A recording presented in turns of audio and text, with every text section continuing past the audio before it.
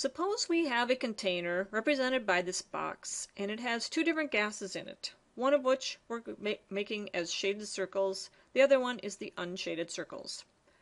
And they're together in this box as a mixture. They are ideal gases, and we want to talk about the pressure of one component or another component, or the total pressure.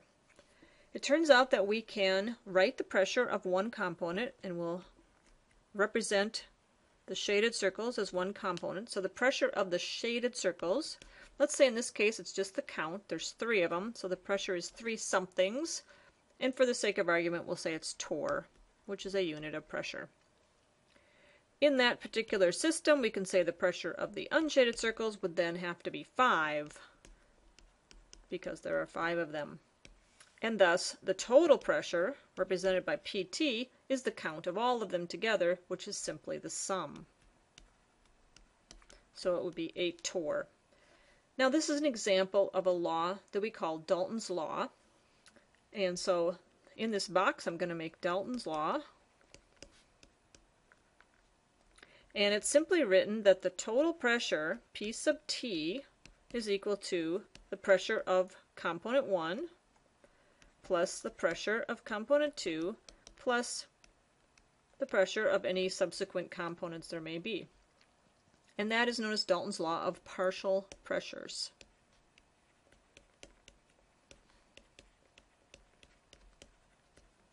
It simply means that if gases behave ideally, you can add their partial pressures to get total pressure in a container. Now notice in this container, obviously the two gases are in the same volume, so V would be the same in the ideal gas law. And they're also, since they're in the same container, they must be at the same temperature, so T would be the same. And we also know that R, the universal gas constant, is always the same, because it is a constant. So we can say for these two components, R, T, and V are all the same. For all the components that are in a mixture together. Alright, and this allows us to write some interesting things with the ideal gas law and create another equation that we will use. Alright, so let's look at a particular component, like the pressure of the shaded gas. And so we can say PV equals nRT, where the N would be the number of moles of the shaded species. We can say a similar thing for the unshaded or any other component we may have. The ideal gas law is obeyed for every component. PV equals nRT. And we can thus say it also for the total pressure, P sub T equals N total, PV equals nRT. Alright, let's take this one for the total pressure and rewrite it with all the stuff without subscripts together. So we'll move N over to the other side. PT over NT equals RT over V. Alright, and we can write the other two with the same thing, with the non-subscripted parts all together. Although I'm not going to move the N.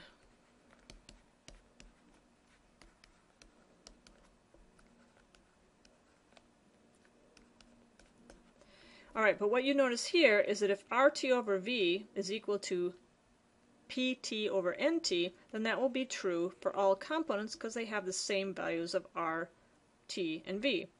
So I can substitute that expression in for RT over V here and for RT over V here. I'm only going to do it for one component. Oops, I forgot to fill that in. I'm only going to do it for this one component,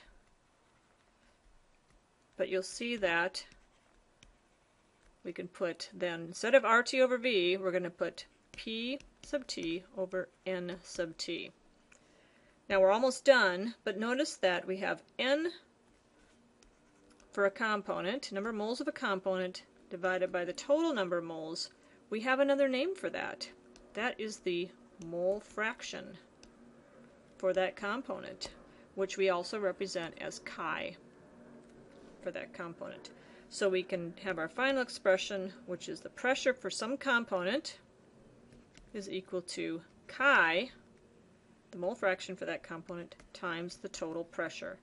That is a general expression we will use for different species as the shaded circle. We will use actual examples of gases for that, which we'll do in the next problem.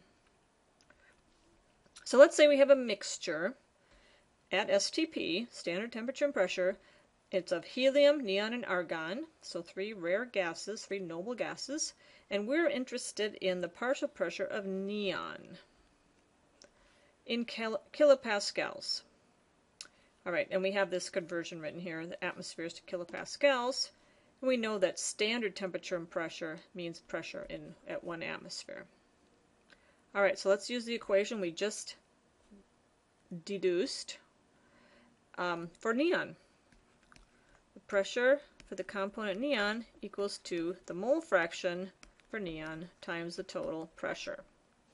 What is the mole fraction for neon? Well, we have mole percent. Mole fraction is just that number divided by 100. So the mole fraction is going to be 0.170. And the total pressure at STP is 1 atmosphere, which in kilopascals is given here. 101.325 kilopascals. And when we do the math for that, we come up with 17.2 kilopascals as the partial pressure for neon in this system. All right, it's time for you to try one.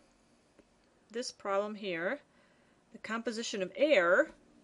Air contains nitrogen, oxygen, argon, and a little bit of some other stuff. And we are taking a sample of air, compressing it to 3 atmospheres. We want to know what's the partial pressure of oxygen. This is like if you're filling a gas cylinder to go climb Mount Everest or go scuba diving, you would need compressed air. We want to know what the partial pressure is. So stop the video and calculate, and then turn it back on. All right, we use the same partial pressure expression, this time for oxygen. The partial pressure of O2 is the mole fraction of O2 times the total pressure. The mole fraction is the mass percent divided by 100, so 0.21. And the total pressure is 3 atmospheres. So when you do the math, you get 0.63 atmospheres. And that is Dalton's law of partial pressures.